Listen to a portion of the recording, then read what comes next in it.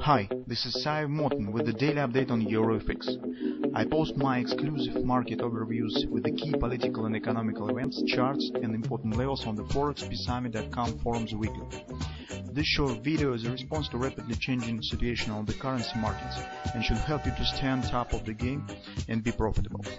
I suggest you to visit ForexPeaceArmy.com forum and read my analysis for the week before watching this daily video. Now guys, let's take a look at the gold market. The gold market, it's a bit very interesting situation, because take a look, market simultaneously has formed bullish and bearish pattern. On the bearish side, we've got the bearish grabber that suggests the taking out of these lows and in general the bearish continuation, while in the opposite direction, market has formed the morning star pattern, this candlestick pattern that suggests the upward deeper retracement, at least equals to the length of the candles of this pattern. So which one we should choose and which one we should trade?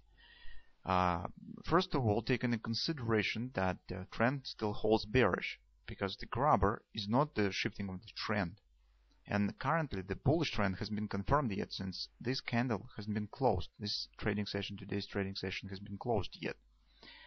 Also guys, my thought is that bears stands in a better position here, mostly because market has significant resistance cluster just above it, and to pass through it, it needs some additional some supportive event or something of that sort that could help it to break it.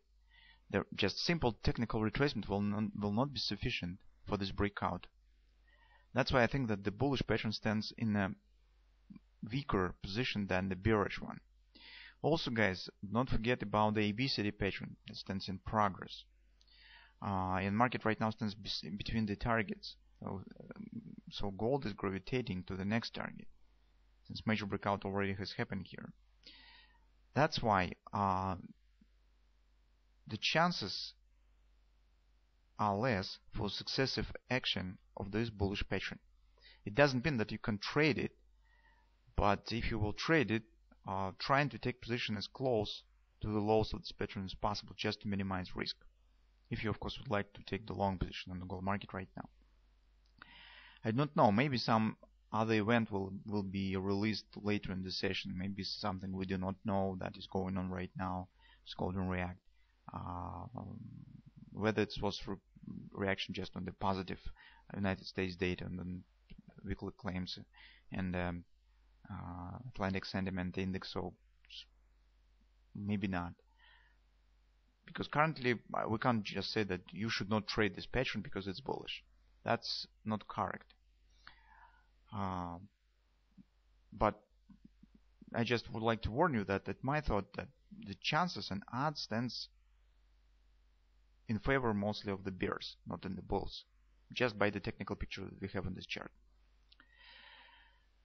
On the hourly chart guys, the section was a bit dramatic, so you can see that yesterday we said that we don't want to see the truly big jump up on this data release.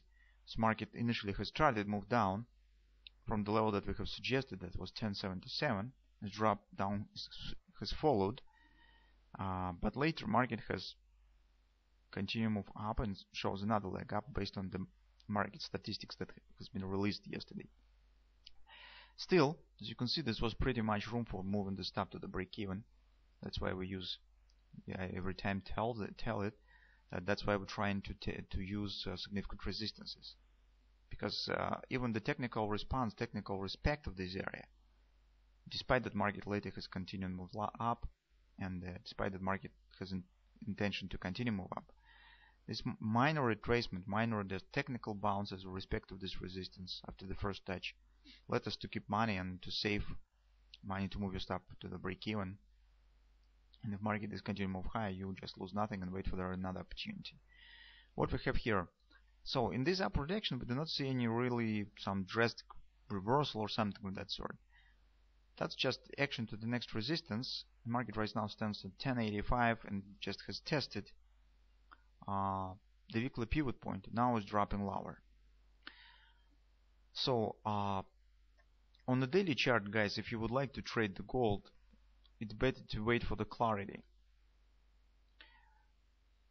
either for drop lower and the raising of this morning star, and after that thinking about the taking the short, or if Morningstar will work, you could wait for some bit deeper retracement, maybe to the 11 even area, where we think about the taking short again, some deeper retracement, retesting of these lows, for example. If you trade on the intraday chart, you could, if this risk will be acceptable for you, you could try to trade bearish grabber directly. So if you would like to trade the bearish grabber, you probably should take some bearish position, some minor retracement with the stops above the grabber. Also, maybe it will sound a bit curious, but if you would like to trade the Morningstar pattern, you should do the same, but in the opposite direction. So this is your candle of the Morningstar pattern, so you could try to take the long position on some retracement down, with the expectation that market could form something, say A, B, C bottom, D pattern, something of that sort. That will be your target.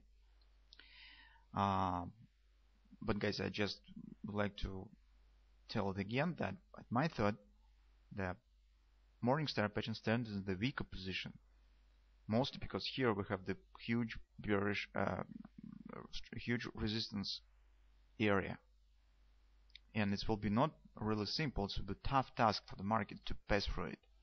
If market will not get any support from some drastic event or some breaking news or something, it's really not large chances, not big chances that market will be able to pass through it.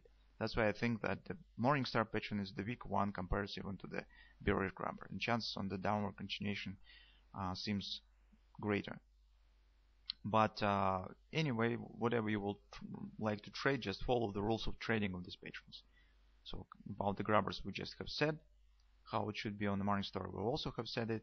The conservative tactics, as I said, suggest the erasing either one pattern or another, because they stand in the opposite direction.